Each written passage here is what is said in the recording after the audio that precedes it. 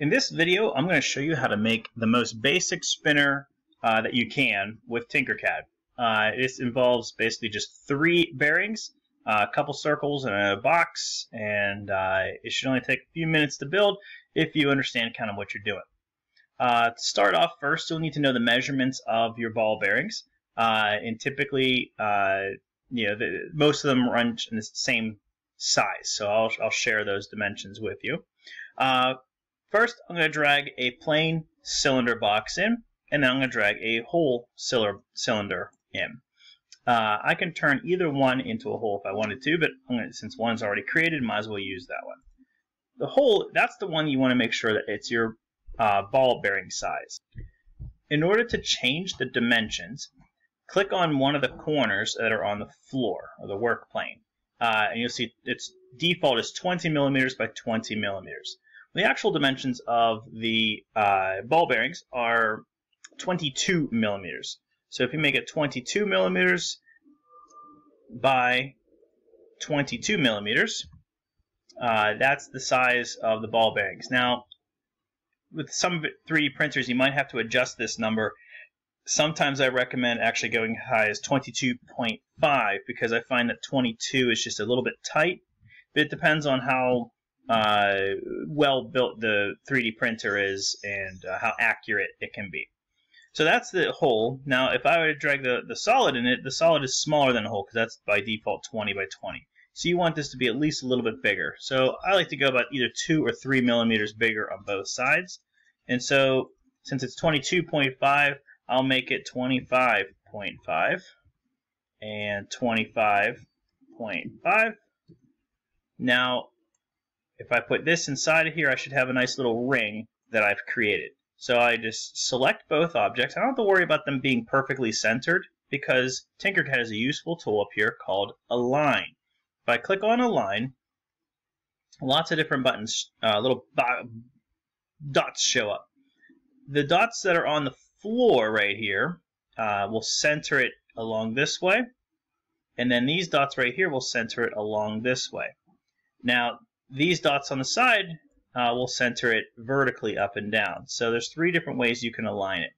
Once you have it aligned, I could select everything, group them together, and now I have a ring that I could use for my spinner.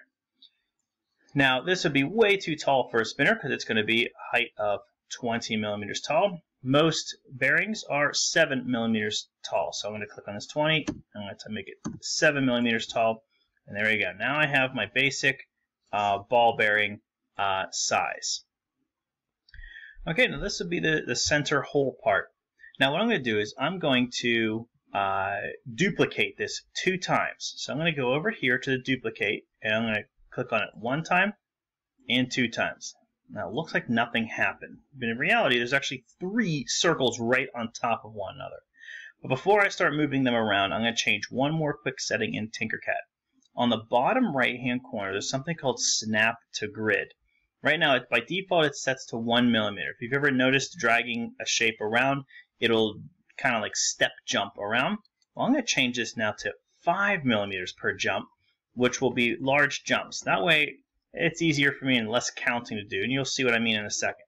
I click in the center, and I'm going to press the right arrow key on my keyboard. I don't know, let's see how many times. 1, 2, 3, 4, 5, 6 times. Seems to be pretty good. I'm going to click on this again. Now I'm going to press my left arrow key 6 times. 1, 2, 3, 4, 5, 6. And now I know I have 3 holes that are perfectly spaced apart and they're well balanced. That's really an important part of Tinkercad. Next, I'm going to start building it into the actual part of the spinner by dragging a box in here. Now this might seem a little strange, but just bear with me here.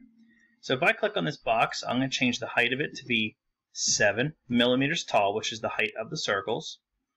If I click on these again, you remember the outside edges are 25.5. So what I'm going to do with my square, I'm going to make this 25.5 so that it is the same width as my circles. Now notice how when I'm moving, I want to align it here. It might be a little bit tough because I'm still set to 5mm snap grid. If I change it back to 1mm snap grid, I can a little more smoother movement, and I can try to line that up better. Okay, now I'm going to make it to about halfway through this circle here, and then about halfway through this circle right here, and just do the best you can to line those up. All right, and the last thing we're going to do is I'm going to click on this circle, and I'm going to ungroup it so I can see my hole. I'm going to click on this circle. Make sure you select the circle, not the square, and I'm going to ungroup it. And I'm going to click on this circle and ungroup it.